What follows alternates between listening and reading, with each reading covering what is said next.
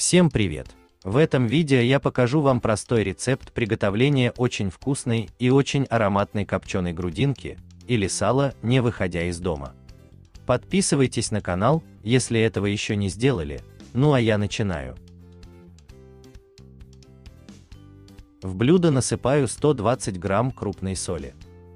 Далее беру 2 килограмма свиной грудинки, нарезаю ее на полоски шириной 8-10 см, натираю солью и укладываю в контейнер. Ингредиенты на 1 килограмм грудинки или сала смотрите в описании к видео.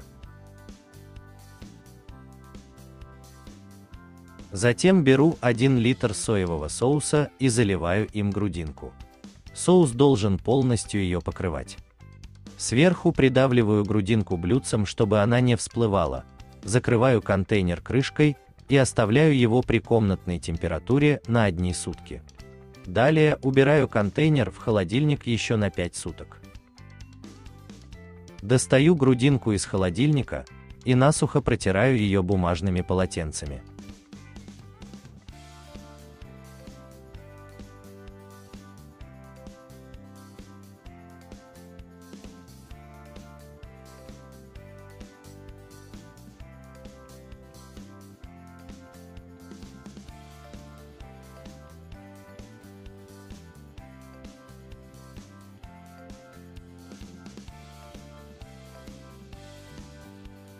Следующим этапом вдеваю прочную нить и делаю петли для подвешивания.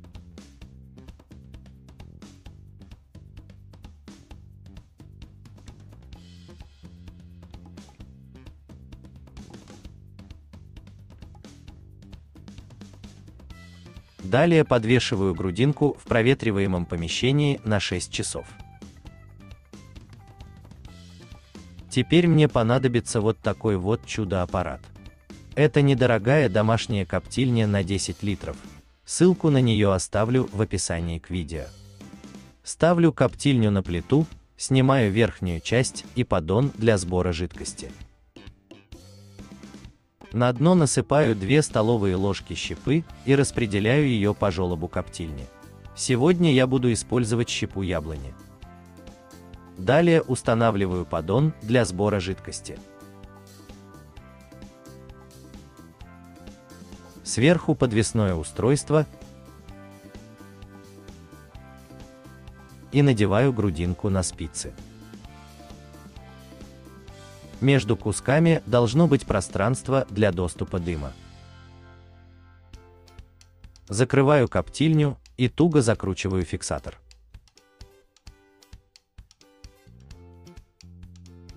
Включаю плиту на максимальный огонь на 20 минут. Далее снимаю коптильню с плиты, отношу ее на балкон и, не открывая, оставляю на 12 часов. По истечении 12 часов открываю коптильню и снимаю грудинку.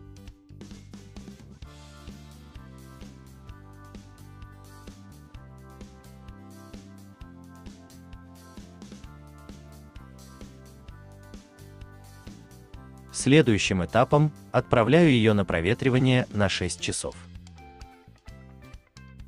Далее разрезаю и удаляю нитки. Затем раскладываю грудинку по пакетам и вакуумирую.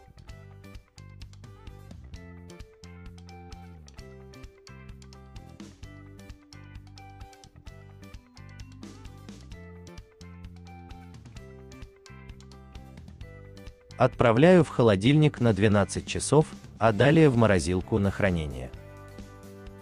В результате получается вот такая вот красивая и очень вкусная копченая грудинка, а аромат просто непередаваемый.